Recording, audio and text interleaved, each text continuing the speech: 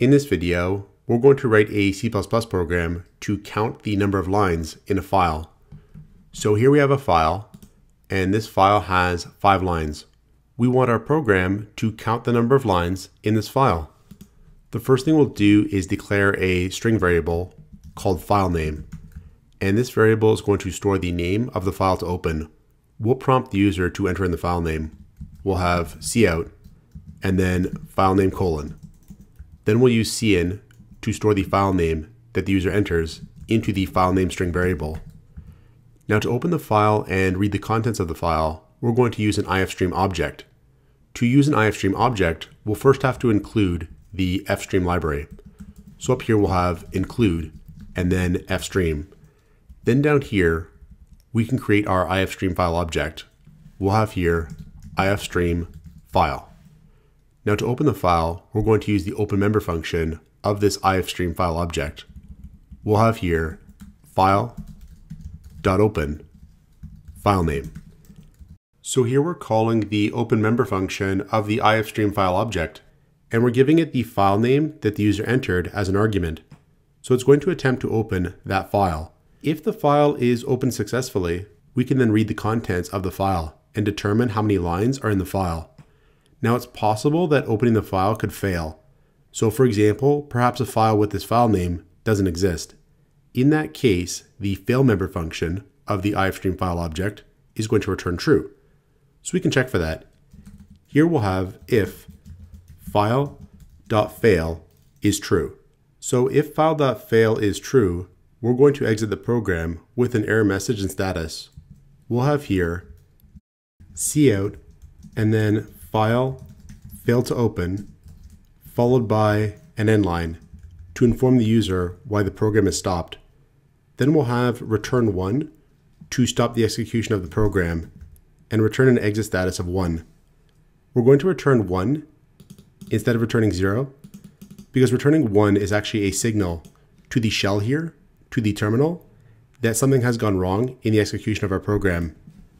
Next, we can read each line in the file, and as we do, we can keep a running count of how many lines we've read.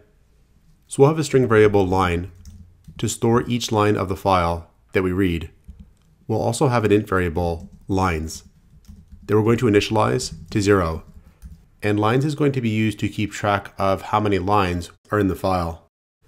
Next, we'll create a loop to read each line of the file. The ifstream file object has a member function called EOF, and the EOF member function is going to return true once we reach the end of the file. So we'll have a while loop with the condition not file.eof. So the EOF member function is going to return true once we reach the end of the file.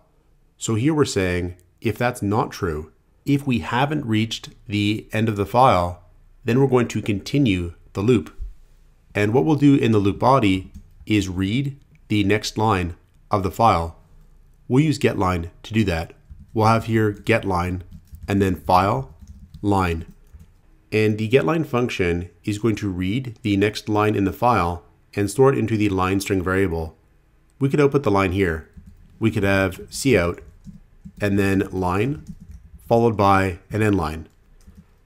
Now because we've just read in a line, we're going to increment lines by 1 to keep track of how many total lines are in the file. Now once this loop is done its work, we'll have read each line in the file, and lines will contain the total number of lines in the file. We can now close our access to the file because we're now done working with it. So we'll have here file.close to close our access to the file. And then we can output the number of file lines. We'll have here cout total lines : followed by lines followed by end line. So we can now save our program and test it out. Over here, we'll compile our program and then we'll run it. We'll enter in file.txt and we get total lines of 5. And that is correct because our file.txt file does have 5 lines. So this is how we can count the total number of lines in a file using C++. Check out portfoliocourses.com, where we'll help you build a portfolio that will impress employers.